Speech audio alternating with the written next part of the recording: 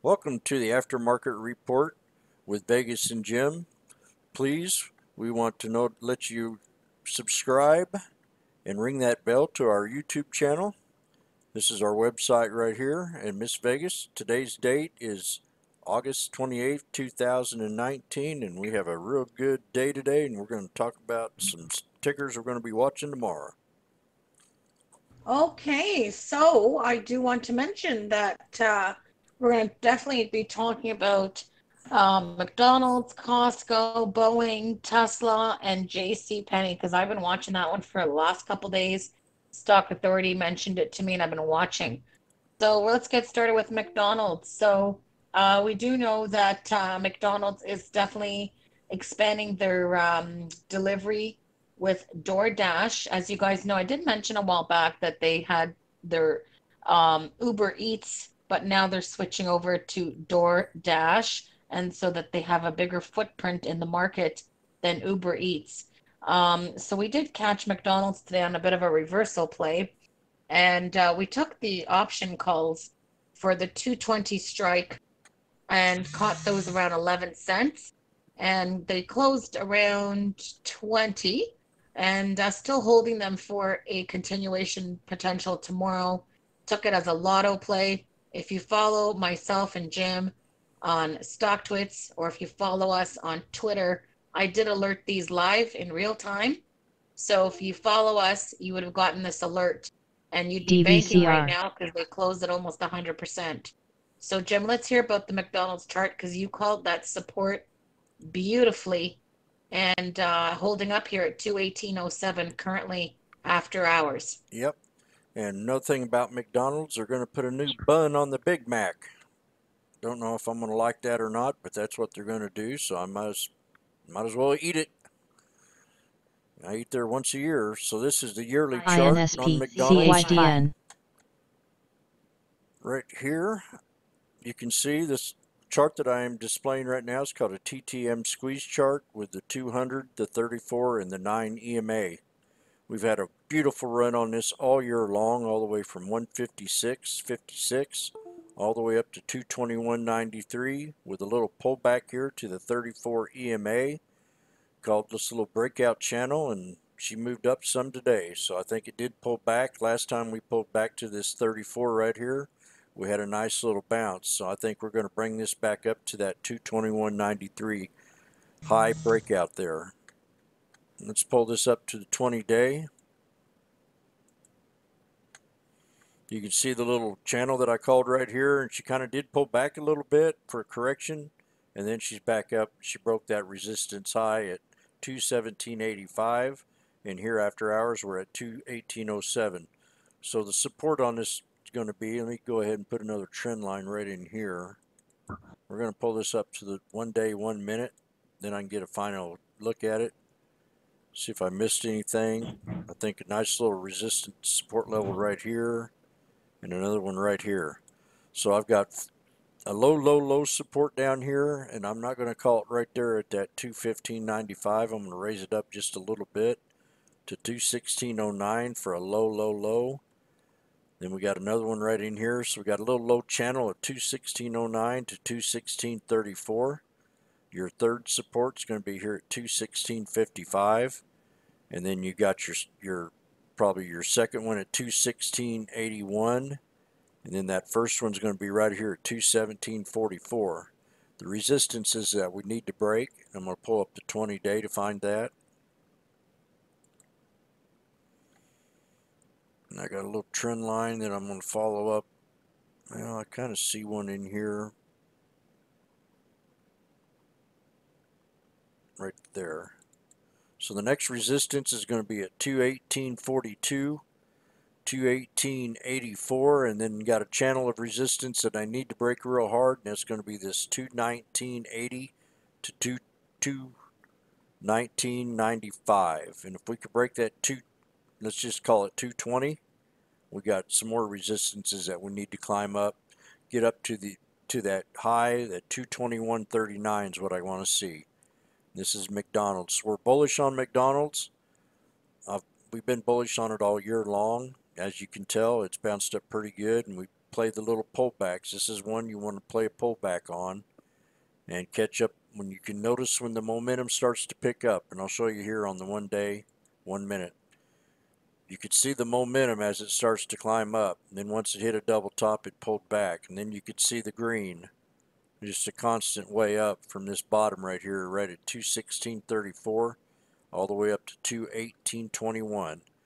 And beautiful call today. I said it's going to get to that 217.85, and it did, and it actually broke that.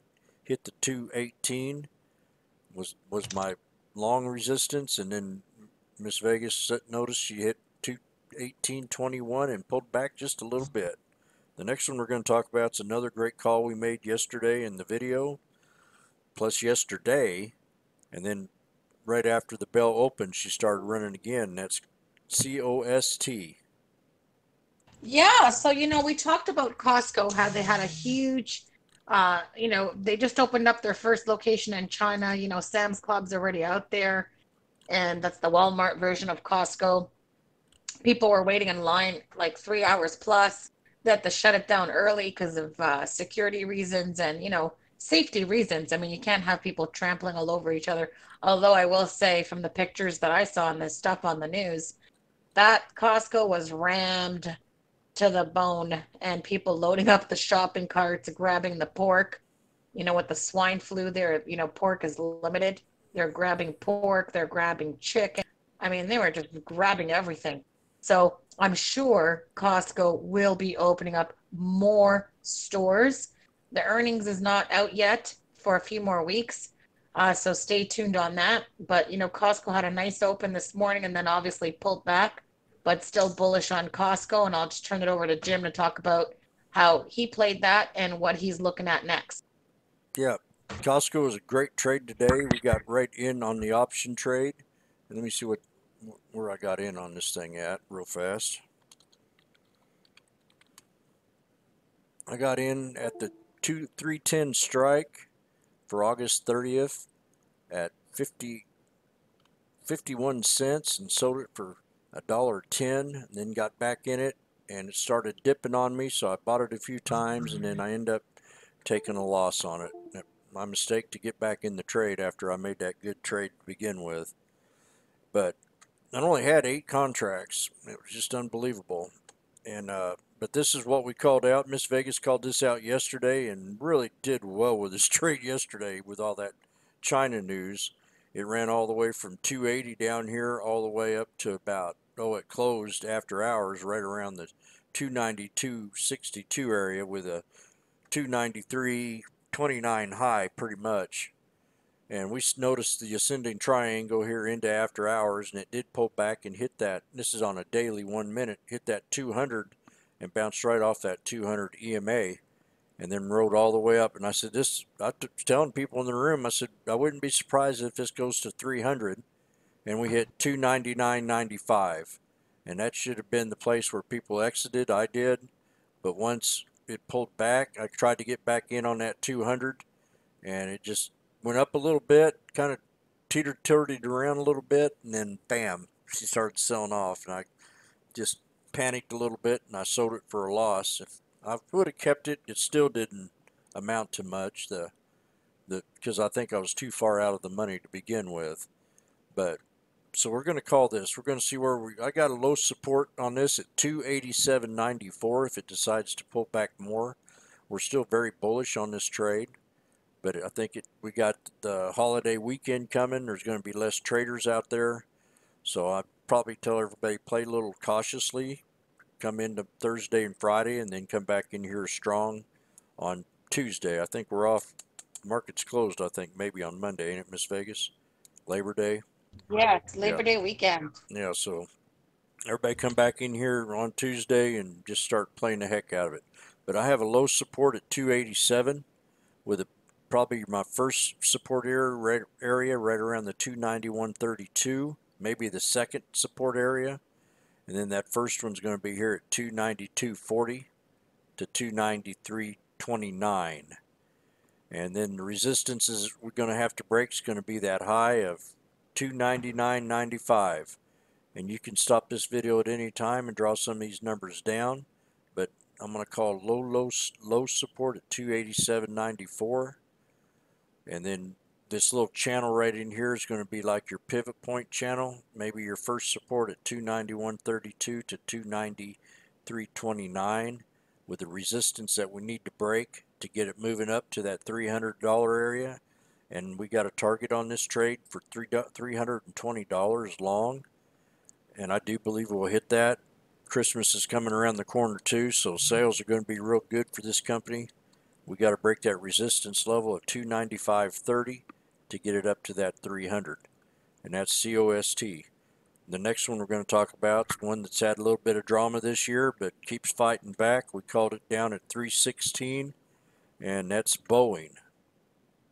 And Boeing, it was Boeing today on the move. Had a nice reversal play here, and we traded these on the option side as well. No real reason for the move. I mean, it's just probably like a technical move.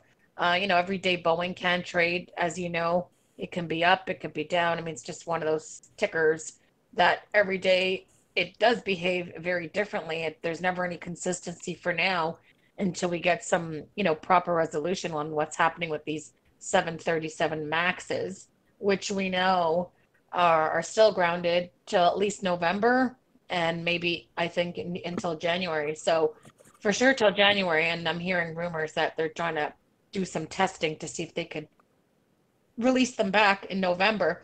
But we know a lot of airlines are losing money and canceled their orders on future Max Airs until they feel that there's confidence in the actual logistics of the aircraft, which, I don't blame them. Like, I mean, I wouldn't want to get on one of those planes personally. So, hell no. Even if they were flying them today, I wouldn't want to get on one. So BA was trade on a technical, and Jim can talk about where we could see BA as a low support and potential next resistance levels, because right now it still was acting bullish for now. And if there is a continuation tomorrow, definitely keep it on your watch. Yep. Jim, let's hear about Boeing's chart. Well, I think I'm a daredevil, so I'd probably get on it, fly to Mexico or Jamaica in it, maybe even the Caribbean. I'd take the chance. But this is Boeing. I called it right out of the gate this morning. I told Vegas, I said we pulled back to below my third support level. And it was down here at the 351.28 that I had targeted for support. We hit 351.18. Once I started seeing that green, I mentioned it to her. And we went through the third support, we went through the second support, and we hit up here to the third support. And that would have been a good time to exit. But right now, it's kind of showing us a little ascending triangle. Right here into close, it's starting to squeeze a little bit, so we've got a resistance that we got to get to, which would be a double top in 2 days at 361.50. Now, this is a trade that I play. When I play it, I play the pullbacks. I always expect it to pull back a little bit. It's not one that you want to chase, but if you started recognizing these little patterns in here, these little green patterns right after the pullback we had this morning, that was the time to get in it. You notice it bounced right off that 34 EMA, then respected the 9, came back and hit that 34 again, then bounced up above it. But that 200 also, see, these are a little bit lopsided. Right now they're where I want them to be. We got the 200 on the bottom, the 34, and the 9 EMA on top. So let me magnify this back down again and give you some little support levels. These are my 3 support levels. You can stop this chart at any time. I think we're going to be swimming here in a channel for a little while now unless something real bad happens. I don't see it going below 350 again for a while unless it starts getting some more negative news. But for right now, I think if you played below these support channels right here at 354.15, maybe the third support would be a good time to really start keeping your eye on it. We could get another double bottom down here, and that trend would be right here, right around the 351.66 area. But anywhere in between that little channel right there, and that's about a 40-cent channel to get in. The resistance that we do need to break is going to be that 361.50, and that'll nail you up to about 362.73. If not, she'll pull back to maybe the second support area. Maybe this one right in here, this little pivot point. That's really, we had a triple top right there. You see that? That's pretty solid. That's a pretty solid support level right there at 357.15. So that's what I would call my second, maybe the critical pivot point in the channel, with your second and your third support right down here. And this is Boeing. The next one we're going to talk about is going to be another one that's had a little bit of drama lately. We called the great pullback under 200, and it bounced all the way up, and now she's pulled back to 210. I called that one too, and she's bounced off that, and that's Tesla. Yeah, so Tesla had a little bit of news today. They did say that they're now offering Tesla insurance, but only obviously if you have a Tesla vehicle. So you can get a discount with your insurance, probably anywhere from 20 to 30%. Apparently, very easy to get insurance and very easy to get a quote. They're saying it's going to be very competitive for the Tesla owners. You can just go online and to their website and look at the insurance portal and put in your VIN number and get a quote. And then I guess you can decide from there if it's worth switching over to Tesla insurance. The claims team will be located out in California, so it looks like they've outsourced a third party to look after that. And that's the latest. So that's interesting that Tesla is getting into the insurance business. Looks Smart. like a white label brand, but I think that's pretty smart. Yeah, Yeah. absolutely. So Okay. let's hear about Tesla. All right. We're going to pull up the yearly chart just to have a look at it. I pretty well mentioned a good resistance on this one today also. We called this down here when it was right around here at 180, and it bounced all the way and run up to that 200 EMA at 258.82. That's why I like these moving averages so well, especially even on a yearly. I still use them.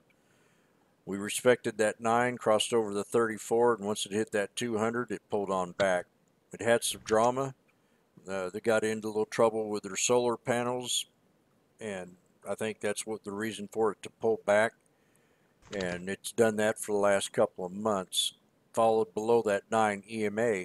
So we're upside down on this, but I think she's turning around a little bit. I wouldn't be 100% bullish on it right now, but I would play the little pullbacks. We've got a 20-day chart right here. I called this 210 area. Told Vegas, I said this could pull back to 210, and if it does that, that's going to be maybe a good buy. And she ran all the way up in 2 days, all the way up to 218 area, 218, 218.74, and then pulled back Monday, and then this morning she pulled back to a double bottom, and then bounced up and hit that resistance again. So right now we're at 1560. Now I do believe we're going to see the 220s again on this trade, and I'm going to see, I got to put a little trend line right in here at 219.48. So we're going to pull up the daily 1 minute now, see if I can see anything different. See a little support level right here at 214.06. I see another one right in here, the double bottom that we had today that I called out in the room at 214.71. So for now on, we'll just kind of go with a short little channel play.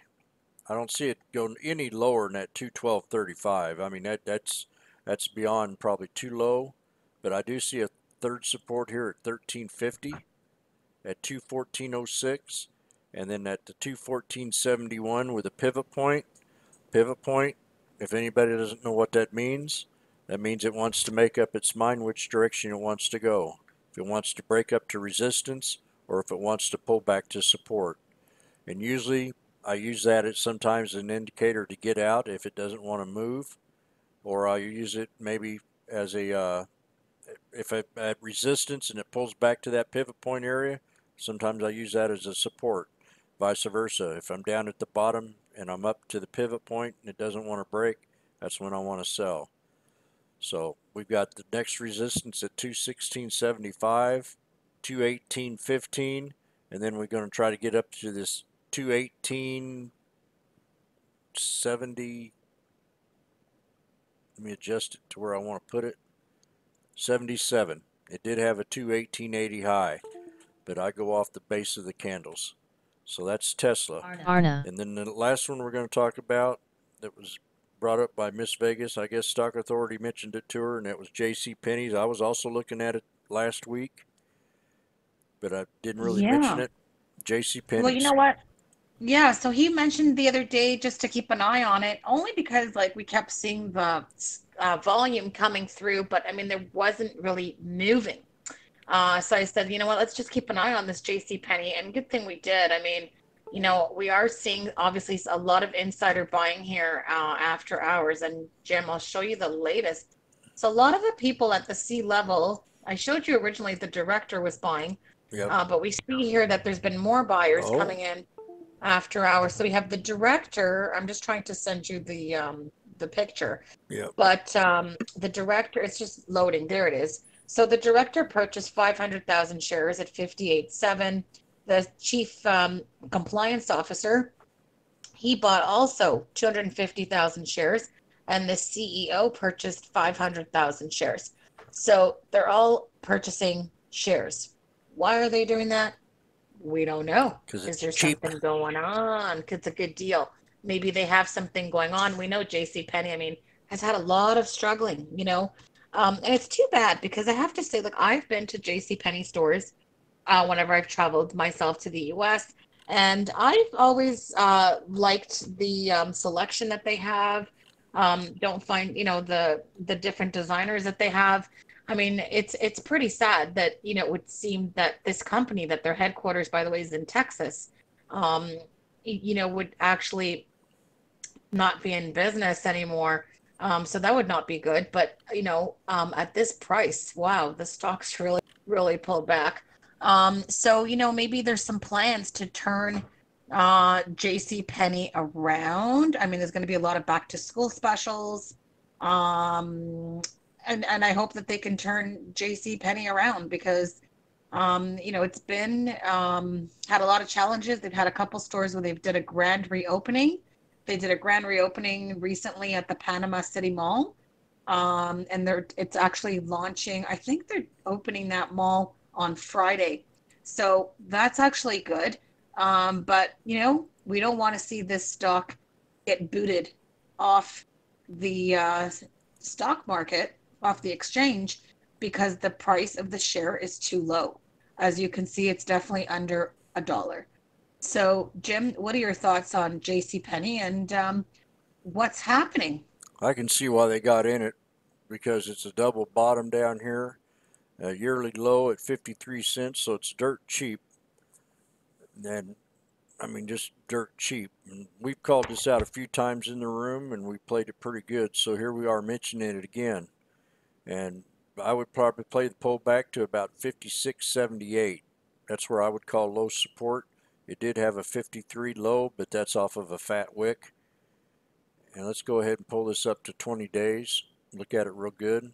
As you notice, I cleared all them. Those are 2018 trend lines that I erased.